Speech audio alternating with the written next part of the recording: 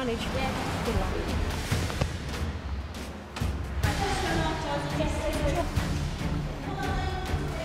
This amazing pool is where oil rig workers come when they want to learn how to be safe working in the middle of the ocean. But I've brought a team of students here to look at the science of floating.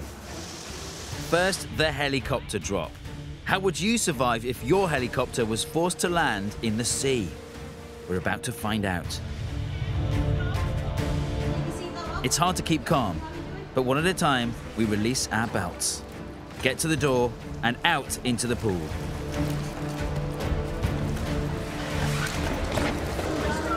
We've got safety divers to help us to the life raft. If it was real, we'd be on our own.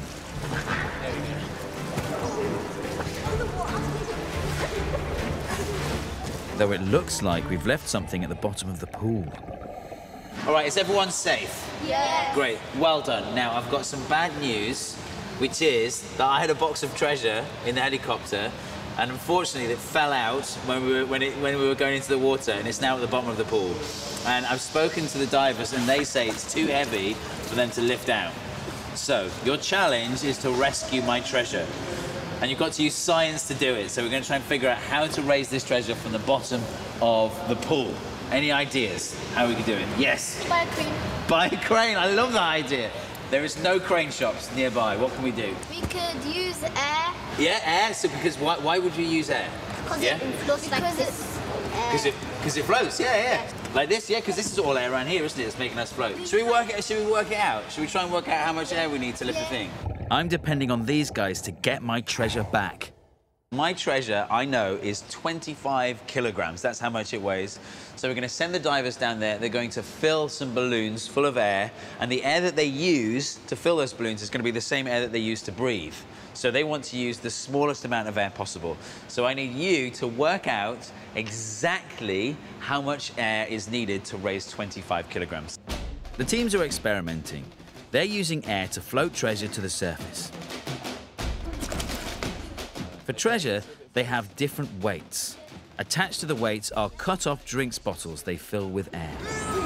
All they have to do is record exactly how much air in milliliters is needed to lift each weight. Yeah. Around 600. And how much do we have? 500. And I think I can see a pattern.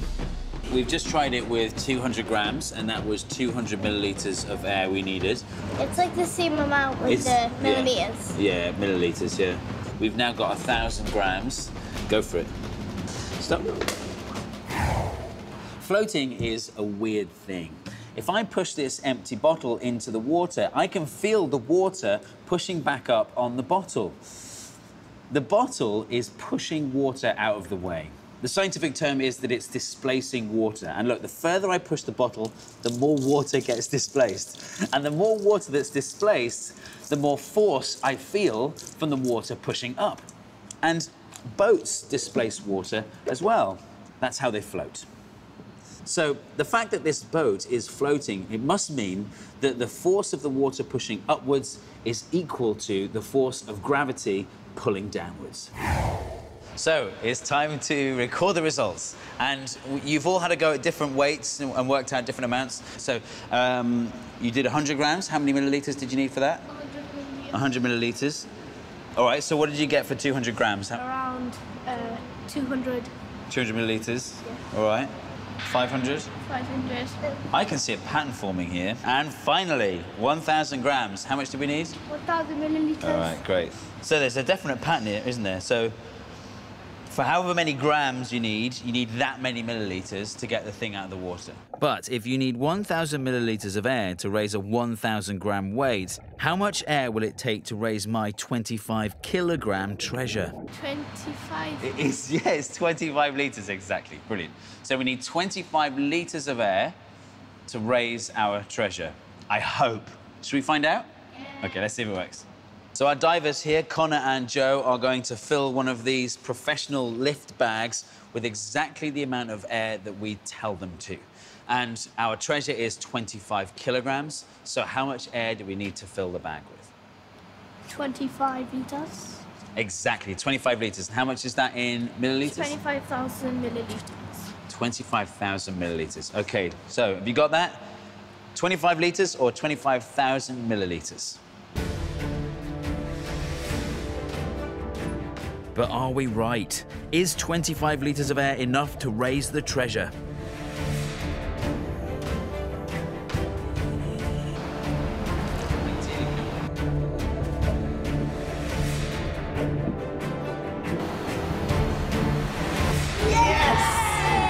Come on. We've got our treasure box out from the bottom of the pool. All that's left is to open it. Here we go. Yes, look at that. Go on, get in there. Grab your treasure. I tell you what, you better leave one for me, though. We worked it out. For every litre of water displaced, you get enough force to float 1 kilogram. And it works. My treasure is saved.